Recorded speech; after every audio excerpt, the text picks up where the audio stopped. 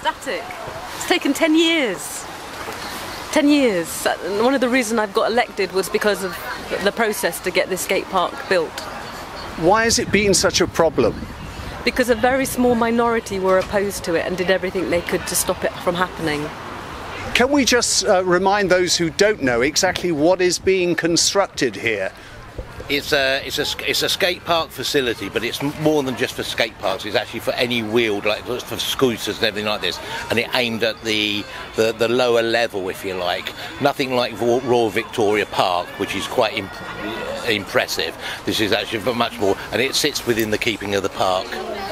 Now, some might say, with the council having declared an ecological emergency, that our park should be full of new trees rather than concrete. What would you say to that, Joanna? Okay, so the reason why I started this campaign 10 years ago was, as a parent, I recognised that there was nothing on the east of Bath for young people after they got to the age of 7, and that I was getting into my car and driving to all kinds of places to take them to play, and I didn't think that that was acceptable.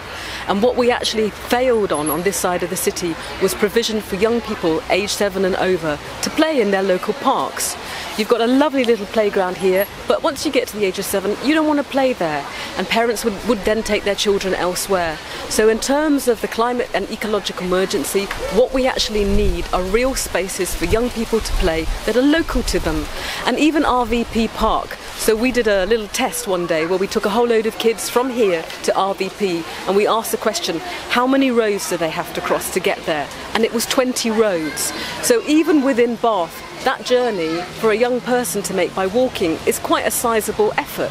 So I hear what people are saying, but actually what this delivers is a great facility for local people to get to by walking and cycling on their doorstep. Joanna, you say local, but it's a well-known fact that Alice Park attracts a lot of people from elsewhere. That road gets very busy with parked vehicles. Isn't a skate park going to attract even more? I hope that those people who are attracted to the skate park will recognise the climate and ecological emergency and will change their behaviour. And we all have to recognise that at the moment we are in a climate emergency and an ecological emergency. We have to reduce our vehicle mileage by 21%, and all of us need to make changes to our lives. So just to say, well, yeah, you're going to attract more people, well, all of us need to make changes to our lives and come in a different way to parks to play. Rob, do you want to add anything to that?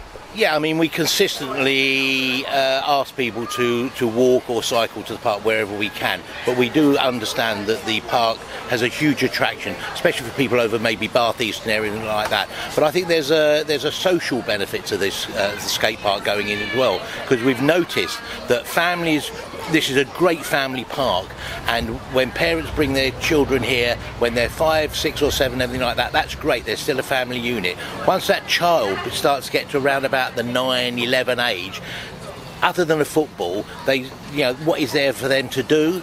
And so giving this park will enable those families to come together for a much longer period, and those children stay connected as a family unit, and we think that's a great value to having this done.